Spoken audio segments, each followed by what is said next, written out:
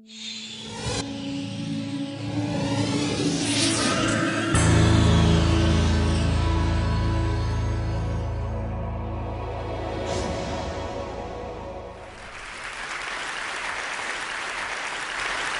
historically, there's been a huge divide between what people consider to be non-living systems on one side and living systems on the other side. So we go from, say, this beautiful and complex crystal as non-life and this rather beautiful and complex cat on the other side. Over the last 150 years or so, science has kind of blurred this distinction between non-living and living systems. And now we consider that there may be a kind of continuum that exists between the two. We'll just take one example here. A virus is a natural system, right?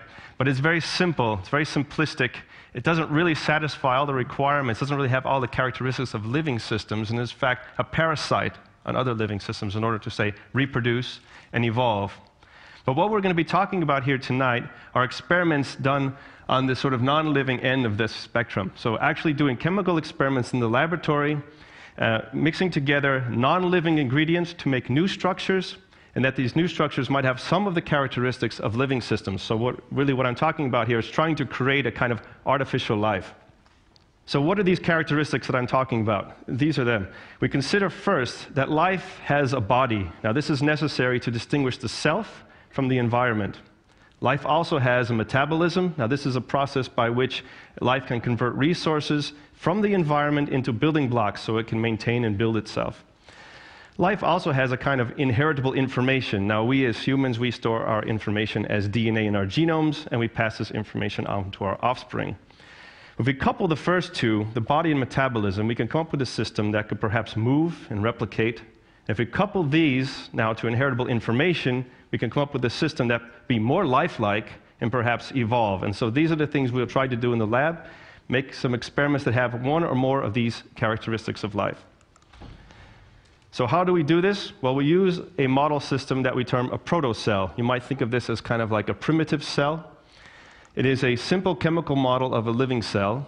And if you consider, for example, a cell in your body may have in the order of millions of different types of molecules that need to come together, play together in a complex network to produce something that we call alive. In the laboratory, what we want to do is much the same, but with on the order of tens of different types of molecules. So a drastic reduction in complexity, but still trying to produce something that looks lifelike. And so what we do is we start simple and we work our way up to living systems. So consider for a moment this quote by Leduc 100 years ago, considering a kind of synthetic biology. The synthesis of life, should it ever occur, will not be the sensational discovery which we usually associate with the idea. That's his first statement. So if we actually create life in the laboratory, it's probably not going to impact our lives at all.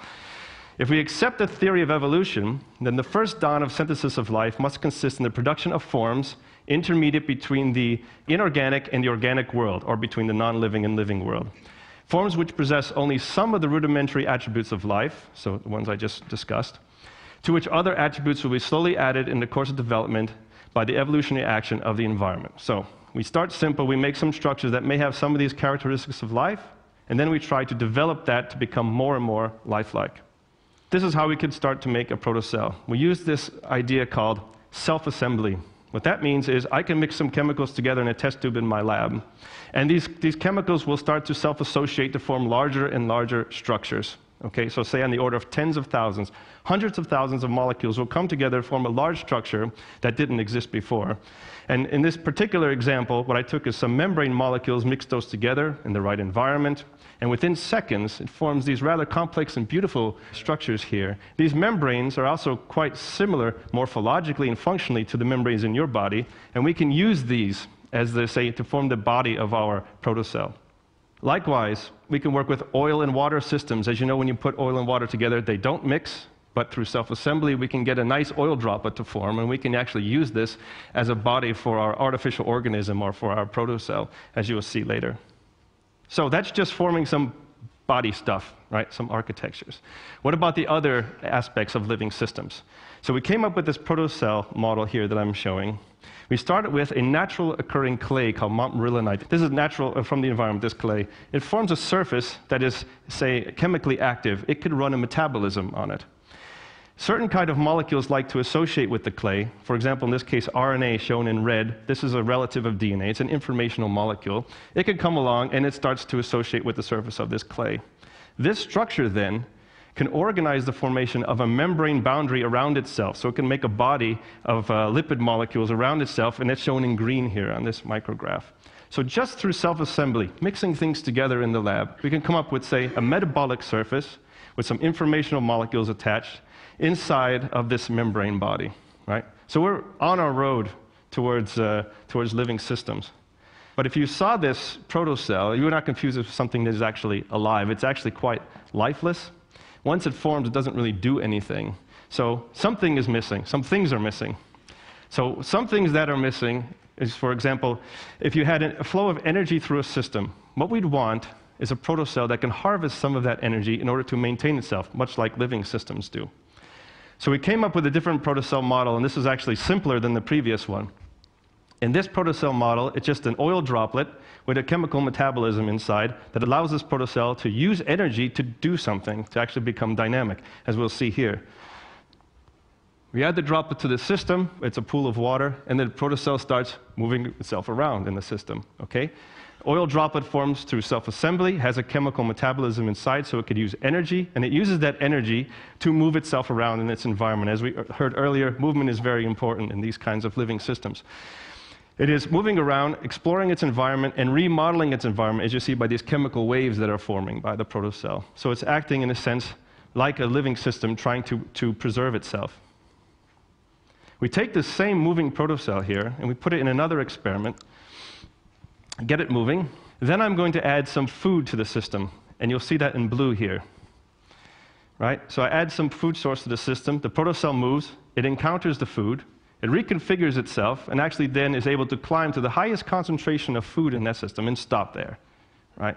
So not only do we have this system that has a body, has a metabolism, it could use energy, it moves around, it can sense its local environment and actually find resources in the environment to sustain itself. Now, this doesn't have a brain. It doesn't have a neural system. This is just a sack of chemicals that is able to have this interesting and complex lifelike behavior. If we count the number of chemicals in that system, actually, including the water that's in the dish, we have 5 chemicals that can do this. So then we put these protocells together in a single experiment to see what they would do. And depending on the conditions, we have some protocells on the left there that are moving around, and then it likes to touch the other structures in its environment. On the other hand, we have 2 moving protocells that like to circle each other, and they form kind of a dance, complex dance with each other, right? So not only do individual protocells have behavior, what we interpret as behavior in this system, but we also have basically population-level behavior, similar to what organisms have. So now that you're all experts on protocells, we're going to play a game with these protocells. We're going to make 2 different kinds. Protocell A has a certain kind of chemistry inside that when activated, the protocell starts to vibrate around, just dancing. So remember, these are primitive things, so dancing protocells, that's very interesting to us. The second protocell has a different chemistry inside, and when activated, the protocells all come together and they fuse into one big one, right? And we just put these 2 together in the same system. So there's population A, there's population B, and then we activate the system. And protocell B's, the blue ones, they all come together, they fuse together to form one big blob, and the other protocell just dances around. And this just happens until all of the energy in the system is basically used up, and then game over. So then I repeated this experiment a bunch of times, and one time something very interesting happened. So added these protocells together into the system, and protocell A, protocell B fused together to form a hybrid protocell AB. That didn't happen before. There it goes. There's a protocell AB now in the system. Protocell AB likes to dance around for a bit. Well, protocell B does the fusion, okay? But then something even more interesting happens. Watch when these 2 large protocells, the hybrid ones, fuse together. Now we have a dancing protocell and a self-replication event, right?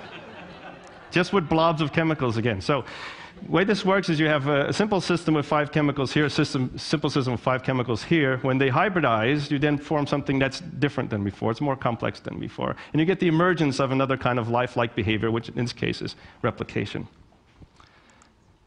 So since we can make some interesting protocells that we like, and interesting colors and interesting behaviors, And they're very easy to make, and they have interesting lifelike properties.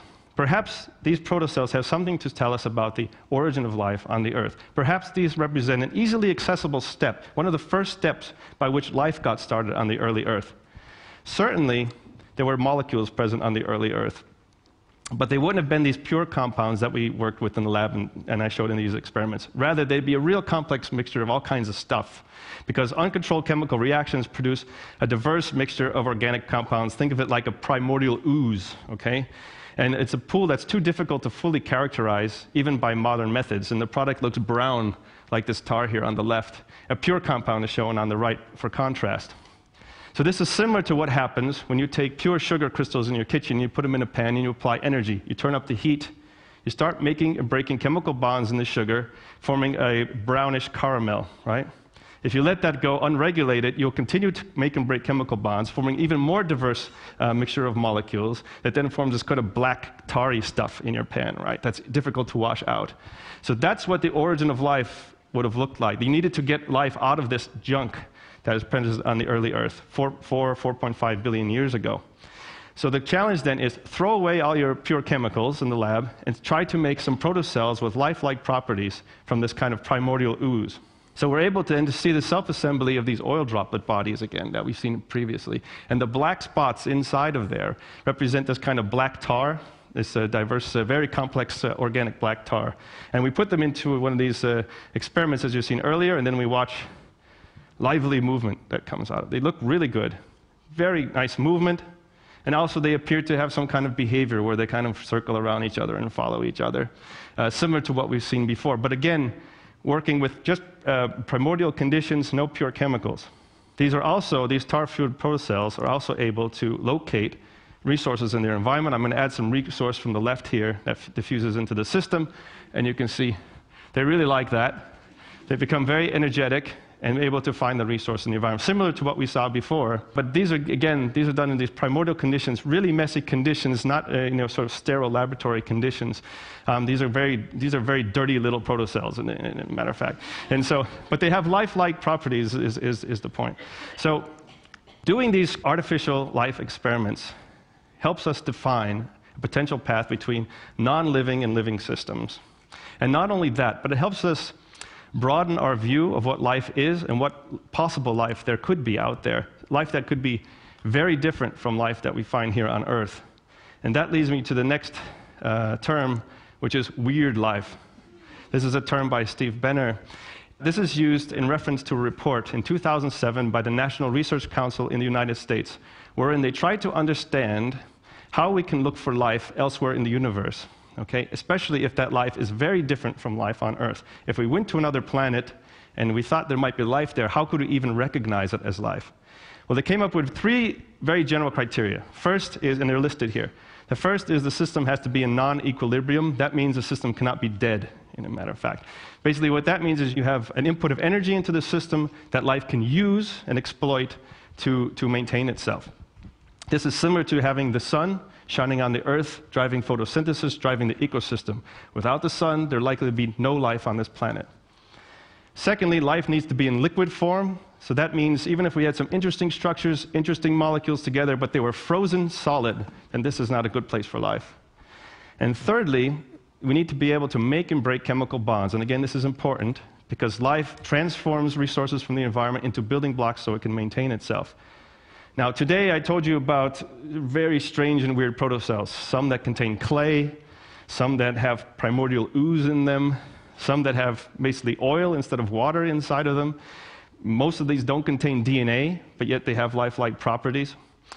But these protocells satisfy these general requirements of living systems.